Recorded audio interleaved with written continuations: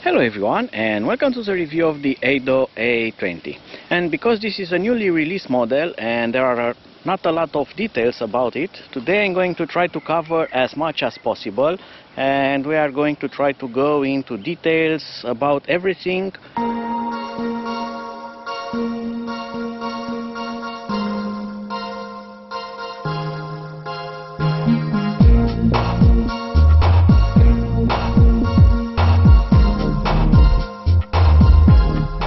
I'm going also to try to be as short as possible, so I'm going to go right away to the technical specifications. Because this is sold for the European market, it comes standard with 200 watts of power and limited to 25 kilometers per hour with only assisted mode working.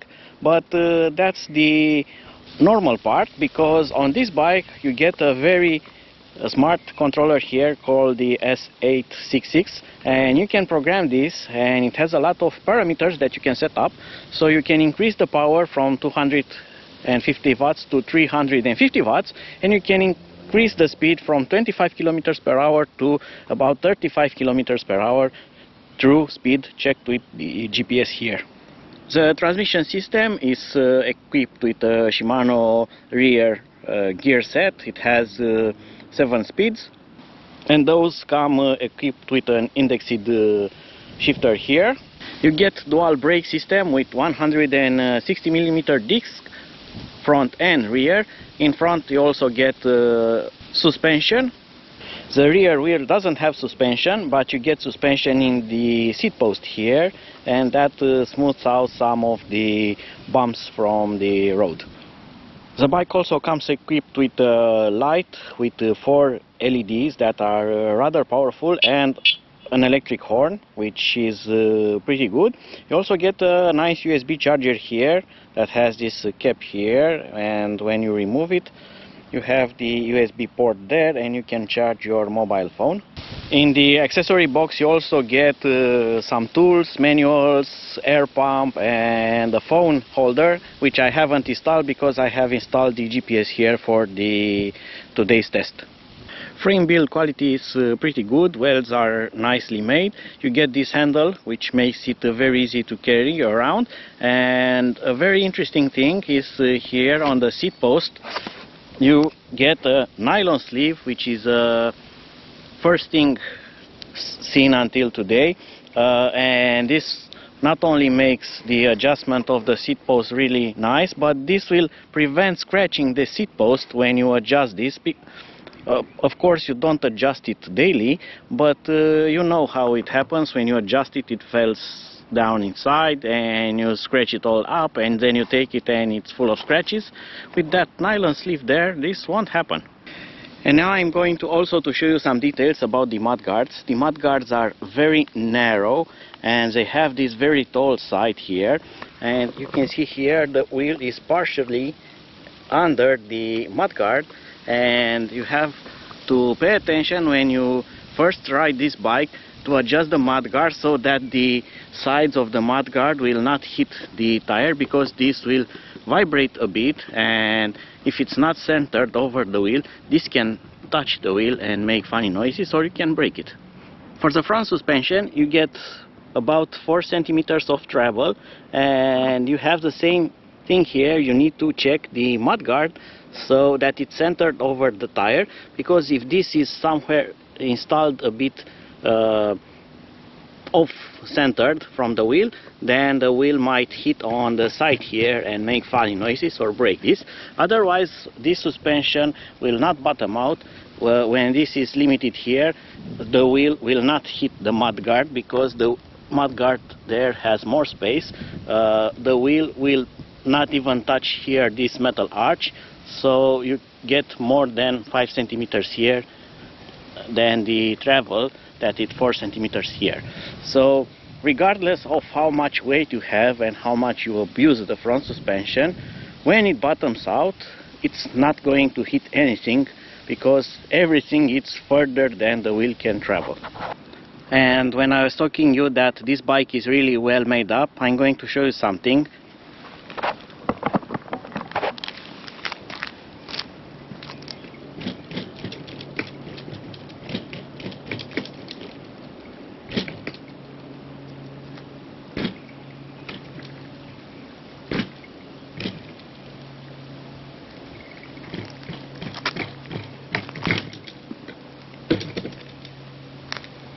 And as you can see, there is no funny suspension noise, no rattle, nothing. You can only hear the chain and the tensioner jumping there, and a bit of the front suspension, but that is normal when it's not loaded, because it jumps back into position because there's nothing to push up.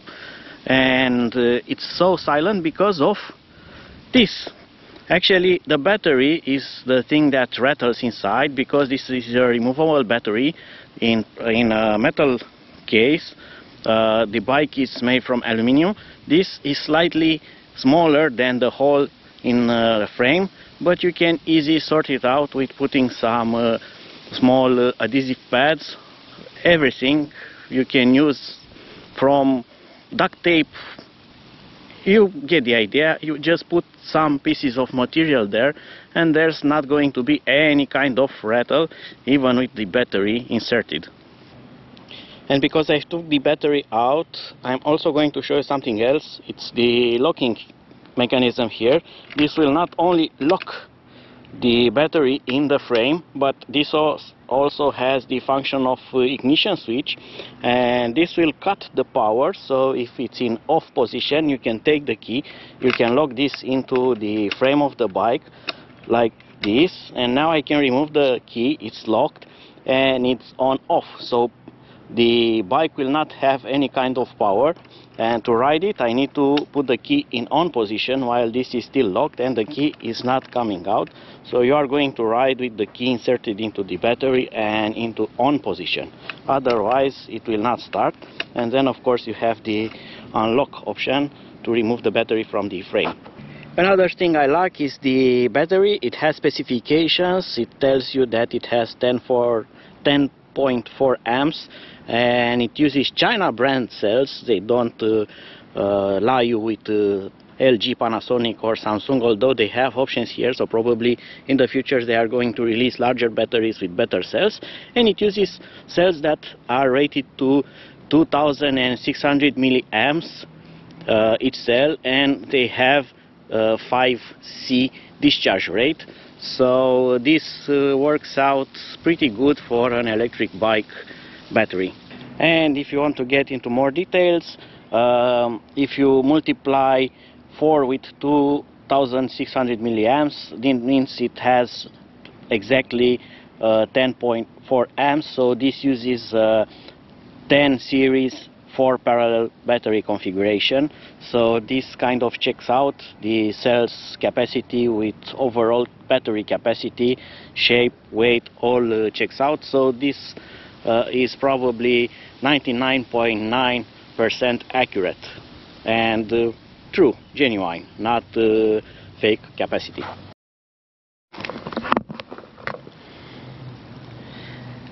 A thing that I don't like, or maybe this bike had a problem, they have missed putting here a small pad on which this will stop, so when you close it, it will not hit the frame and the paint.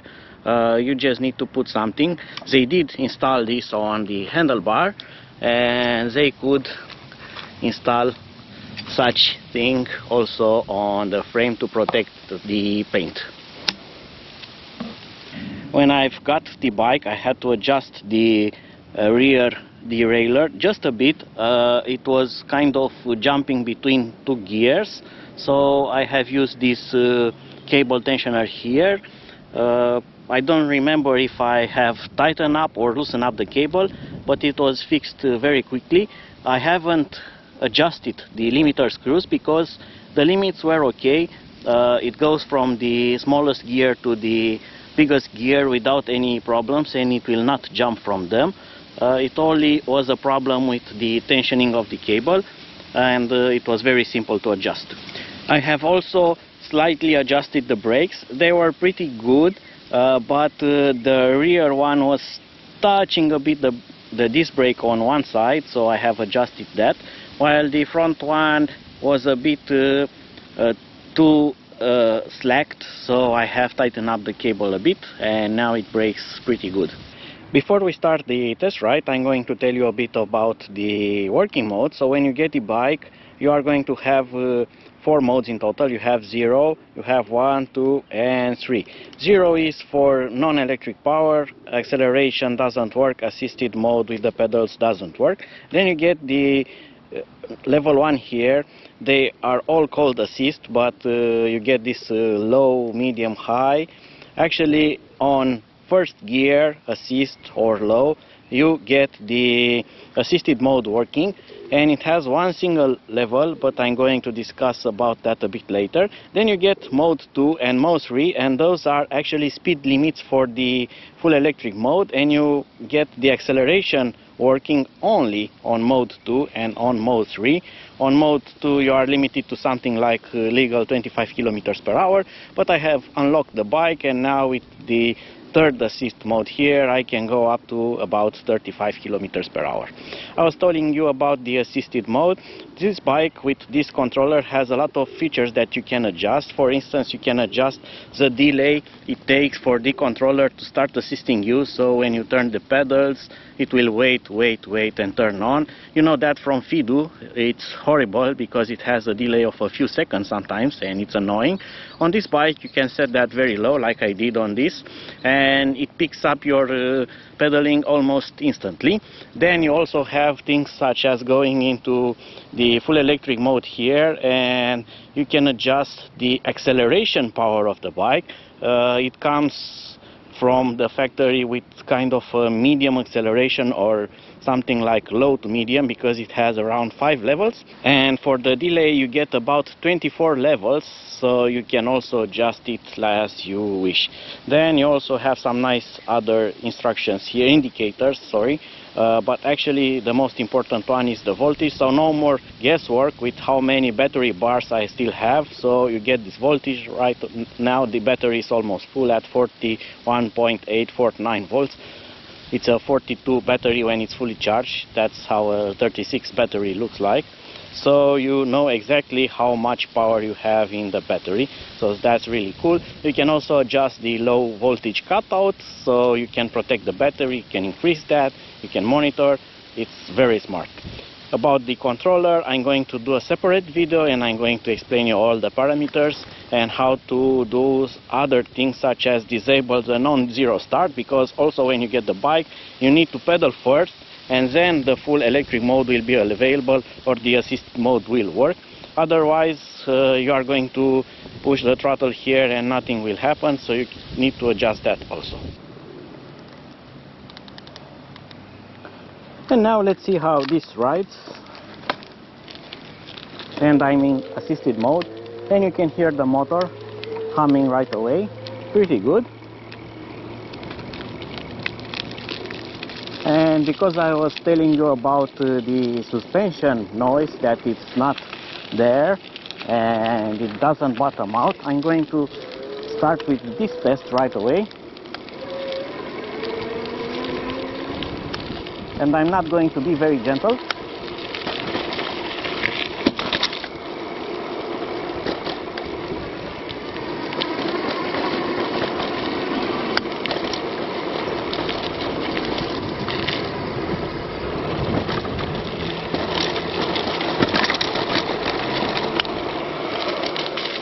And as you can hear, that's only minimal noise that is normal for this kind of road on a bike, but there is no annoying rattling from the suspension, because that's the battery.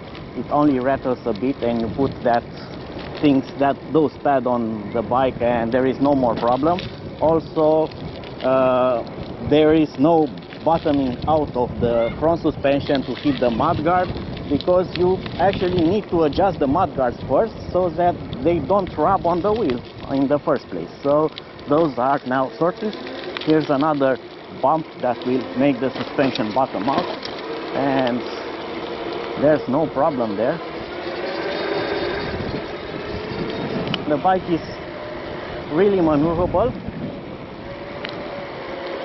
It feels nimble, and it feels more stable than the smaller wheels from the Fidu D2 or the L2. With those very small wheels, sometimes you have the tendency of turning the handlebar too fast and you actually are able to rotate too much and can cause a crash. This is very stable, feels pretty good. The seat suspension works really nice, although I have over 90 kilograms, and when I stay on the seat I can feel it that it goes down with me and it stays there compressed, but it's not going all the way down. And when you go over bumps, it's kind of a spring that makes you jump a bit. It's pleasant, it doesn't break your butt anymore. It's not like having rear suspension, but it's a nice, I'm not going to say gimmick, because it's not a gimmick, it does something, it works. It's a suspension, and it doesn't make any funny noises. It's really nice to have, and it doesn't change the ride characteristics, and I like that. The front suspension, as you can see, it's simply quiet. It's doing the job with that 4 centimeters of travel.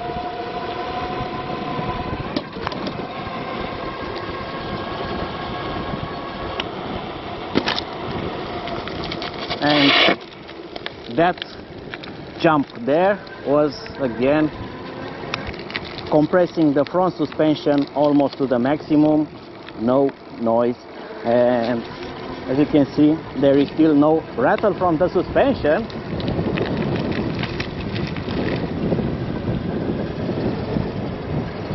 Let's see the top speed now. So I'm doing 30 already, and the GPS it's kind of a small difference, about 2 kilometers per hour, and I'm out of running track, so I'm going to try to get more speed somewhere else. Let's try that again.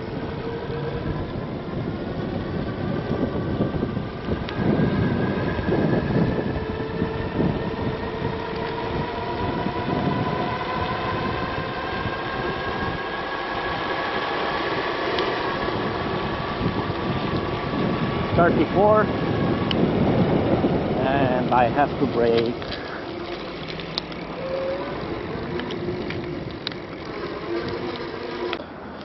With the top speed sorted out, and with the comparison between the GPS and the display here also sorted out, as you can see there is something like 1-2 kilometers per hour difference. So when this is 35, this is 32, then the GPS has a small delay, it picks up the speed, so it's pretty accurate. This doesn't lie. I like the voltage indicator, very good. Now let's talk about the assisted mode. So this bike has only one single assisted mode, and you cannot adjust the power, the gears, like you have on other bikes when you have low, medium, high assistance and so on. This only has one simple assisted mode. So if you pedal, you can hear the motor, it starts to run, and I like the fact that with the settings on the lowest delay, it's less than half of turn of a pedal to start the assisted mode. It's hard to see, but it works really nice that way. And the assisted mode works a bit different from other e-bikes.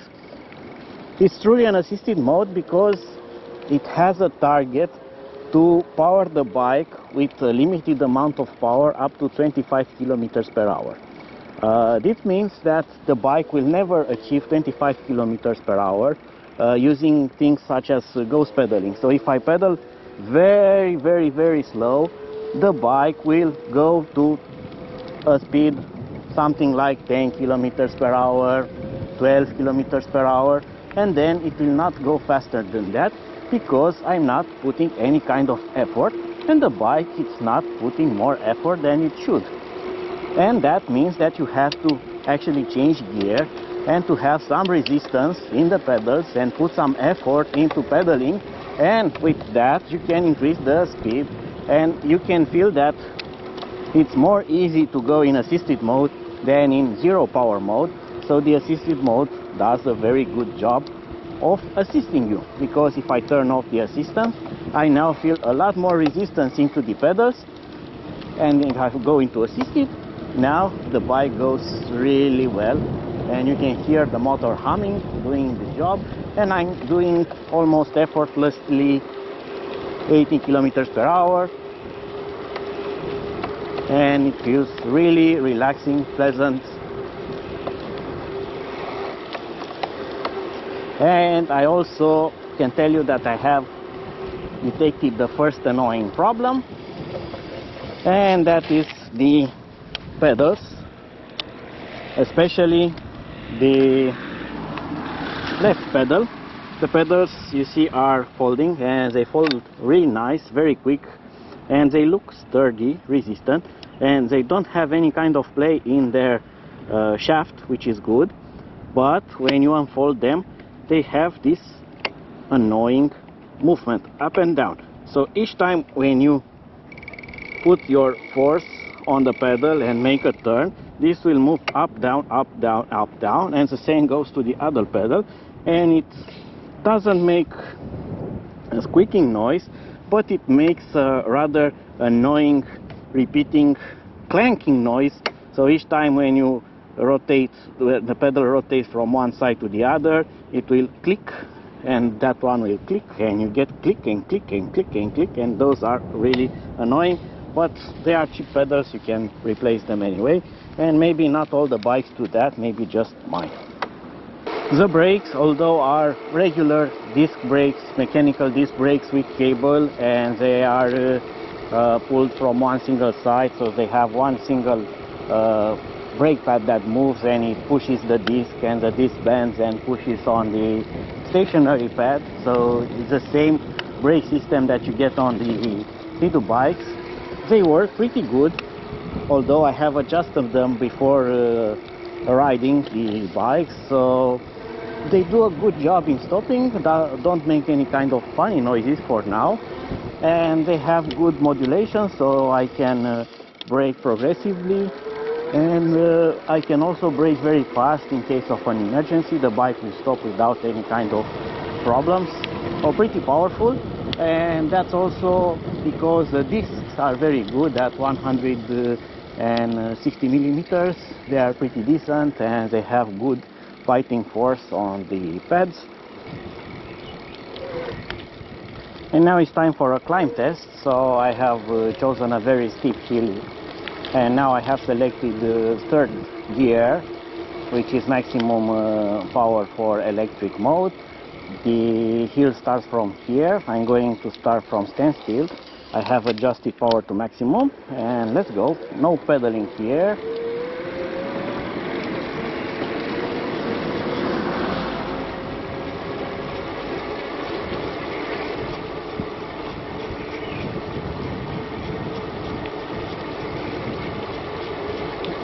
So I'm doing about 80 kilometers per hour, but that's very good because all of my e-bikes and low power scooters, electric scooters, barely can go up this hill without getting some momentum. So from standstill, this goes very well. With my Xiaomi M365 scooter, sometimes I actually have to use my feet to give it power to go uphill, because those 250 watts are not sufficient for getting up. But you can always use the pedals, and that will improve the situation a lot more. So the bike goes even steep hills without any kind of problems. It's not the fastest, but you cannot accept going it too fast with even 350 watts, because that's not so much.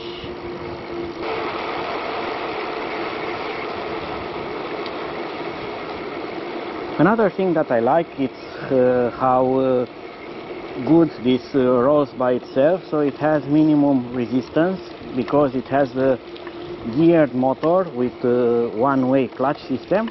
You can pedal and ride this bike as a normal bike you will not feel any kind of extra resistance. It's like just pedaling a normal bike without having a motor, an extra weight from the battery, and this goes on and on simply with no kind of problem, and this makes it very efficient from the energy point of view. You can ride it for periods of time without any kind of electric power. Another thing I need to talk about are the gears. The shifter works really nice after you adjust it, and you get 7 gears. They are evenly spaced out, and this has kind of a rather small crank gear, and it would do a lot more better if you have used something like a 58 tooth gear, because you will find yourself very easy pedaling for nothing, because when the bike goes over 25 kilometers per hour and you are going for 30 kilometers per hour, on the 7th gear, the lowest rear gear, it's not high geared enough for pedaling, because you are no longer able to pedal that fast to keep up with the speed of the bike. So having a different ratio would have improved things a lot more. So that was for today. I hope that you have came to some conclusions after my review. Now it's time for some pros and cons beside what you have observed in the video. I forgot to mention this. Look how nice they did with the cable, so they have added wrap on them everywhere. Also here on the underside of the bike, they don't use only zip ties and small hooks here. They actually have some metal parts welded, and the cable goes through those, and they are very well secured. And they even went the extra with putting here a small adapter and not letting this wire dangle around. Very nice routing there. Another advantage is made by the wheels, because they are solid, they don't have spokes, they will not break the spokes, and they are rather resistant. They are proven from other bike models, you don't have troubles with them. From the comfort point of view, this is very good, because it has adjustable seat, it has suspension in the seat, it has a very good saddle with lots of padding, so it's comfortable. Then the handlebar is adjustable on height, and then you have this one, and you can quickly rotate the handlebar, and this has a slight curvature, so you can adjust this with the curvature upward, inward, it's your choice. So very good. And if you want the brakes and all of that a bit tilted there or there, you don't have to adjust all of them. You just release this clamp and rotate the whole assembly, which is a great idea. Also you can take it off very quickly in case you need to do something like modifying or upgrading it. It's a very nice design. On the con list, I'm going to put the pedals because they are making horrible noise. Also I'm going to add this, because you know this from the Fidu, is the thing that stays on the bike only for 10 minutes. I have added a lot of glue to keep it there into position, and the glue even doesn't want to hold it in place, so probably I'm going to lose that. Nonetheless, it's on the con list.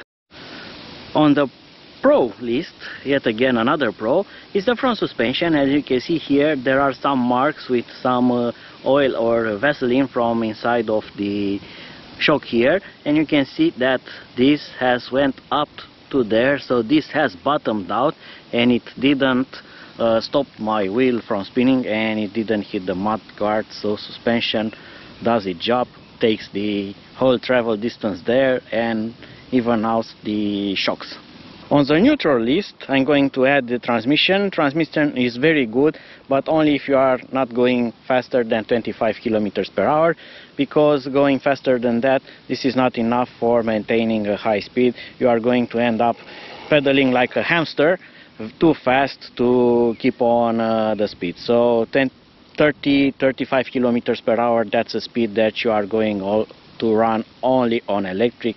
Another pro is the headlamp with 4 LEDs. This is very powerful and it's not going to blind the traffic drivers, but with this installed you can actually ride in the night time on a street and you are going to see the obstacles pretty good. So it's a far better headlamp that I have seen until now on bikes that you don't need to actually change with something better.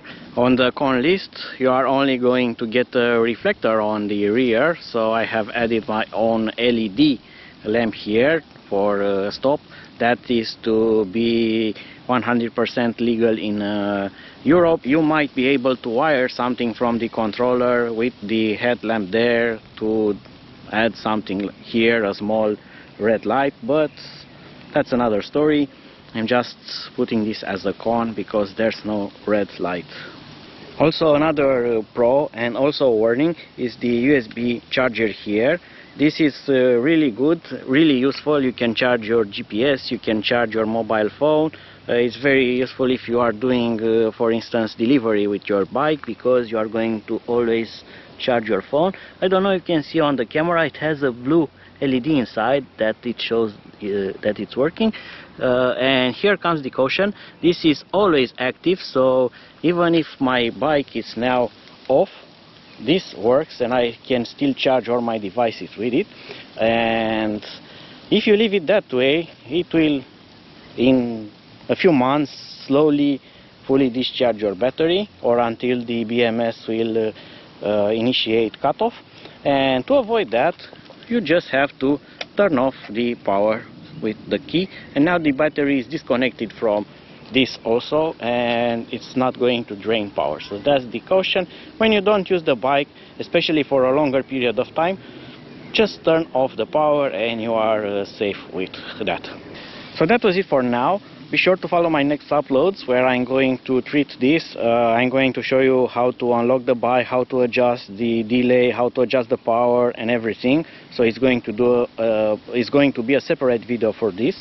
I'm also going to show you how to adjust this. You see, I have a weird looking gap here, and I'm going to explain that on a camera. And you can see here this thing, it's moving. When you get the bike, the stem is not installed. You need to install it, and then you need to check this. It's a kind of tricky situation here. You need to adjust this and to lock it into position, and I'm going to do also a video on that and explain you what's happening there. But it's easy to do and very good to do, especially when you get the bike at the beginning, so you don't have to take this apart again just to adjust it. Until next time, see you and bye bye.